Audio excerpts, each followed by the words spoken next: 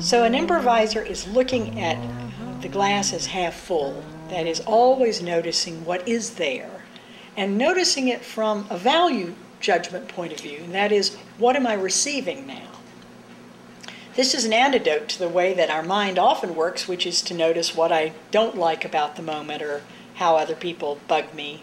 And so I believe improvisation teaches us to be respectful and appreciative of what we're receiving from others.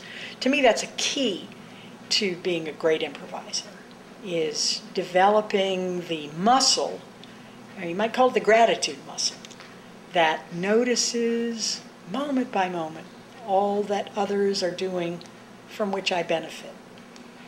And even if it's their job, you might argue, oh, well, that clerk that's bagging my groceries getting paid for it. Yes, that's true.